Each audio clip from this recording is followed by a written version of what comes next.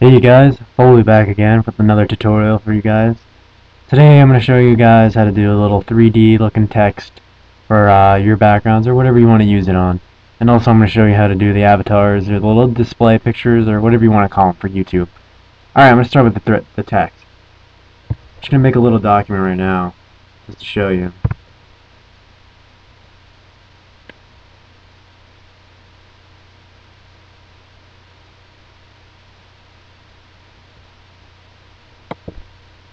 Alright, basically all you're going to do is take the text tool and you're going to get your text and write whatever you want.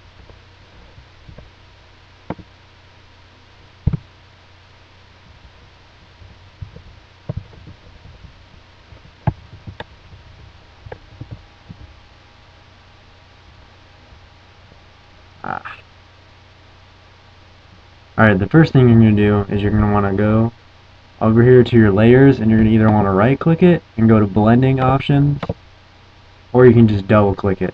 Either way it still works the same. Alright, first what I like to do is I like to put a little drop shadow on it, and usually I'll just use the defaults for that.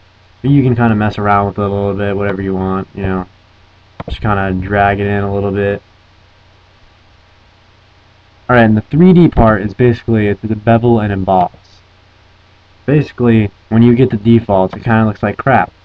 So what I like to do is I usually keep the depth around the same or maybe a little bit higher, but I take the size up to about 15 and then I soften it all the way, so that way it gives it a really nice kind of smooth look to it, if you want to call it that. And basically that's actually it for the 3D text. I mean, there's not much else to do. That's all I usually do to make anything that I usually do. I mean, you could put a little satin on it if you want. Make it a little bit darker, but I usually just do that. Just, you know, just size 15 and then just soften it 16. You can kind of move it around if you want to, like make it at a different angle or whatever you want to do. You can move it around. Also, another thing to do would look a lot better for some is you're going to want to take a gradient, you're going to put a gradient map on it. And I usually go from whatever color I use for the text into white or black or whichever. White usually looks better though.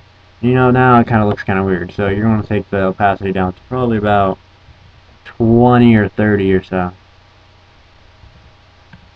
And it'll give it just a little bit of a better look. I mean, I don't know, whatever you want to do.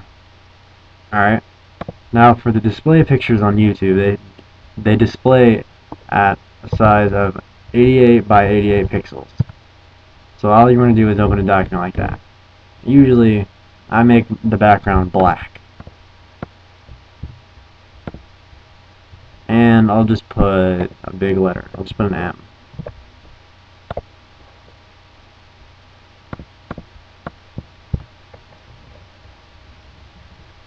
And I'll do my little 3D text like I usually do.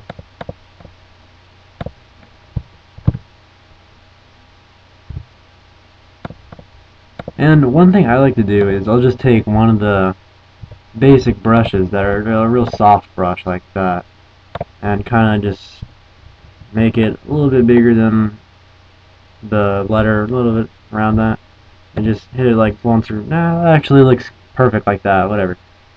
And you can kind of move the M around whatever you want. You can put it in the middle or wherever. And then I'll do a little brush on it. Let me see. I'll do a little splatter brush or something. Again, just Google Photoshop brushes. That's all I do ever. I don't have a certain site I always go to or anything really. I'll just do this. I always do this.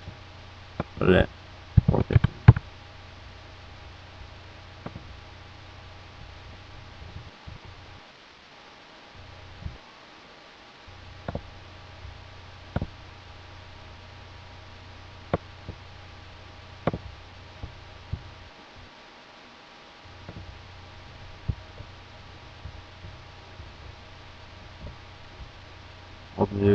I'll put it gray. Let's do that. It's a nice solid gray right there. Yeah, that's just a little quick thing I'm doing. I'm not trying to do anything perfect here. But all I'm going to do right now is just put these all together by selecting them on hand, Control E. And then for that little 3D look you guys do, one way to do it is take a little circle and use white. You're going to go to find the circle tool. Usually it's going to be under either the rectangle tool. You just right click it and that little thing will pop out, and you're just going to want to go to the ellipse tool. And you can just hold shift or whatever you want to do and just kind of make it a certain size, whatever you want. And then you're just going to want to drag it down to probably like 30 or 20 again. The same. I mean, put it at I'll just put it at 22, whatever. I mean, there's nothing specific. Whatever you think looks best. And that'll give it that kind of 3D look, if you know what I'm saying.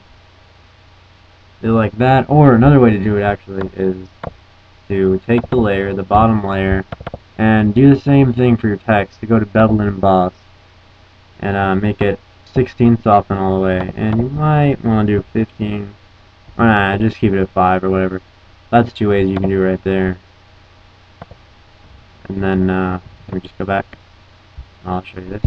And then I'll just save this. All you want to do is go to File, Save As, and since it's so small, it's not gonna be too big of a file, so you can just save it as a JPEG. And then just whatever. And then that's it. Then to upload it, you're gonna want to go to your account. You want to go to your little name, your account, and you just want to hit change right here. And then you browse and you go find that picture. And yeah, you just look for that or whatever. And then once you find it, just hit save changes or whatever, and it'll show up as your little picture. All right, I hope I help you guys out. Just let me know what else I need to do. All right, thanks. See you.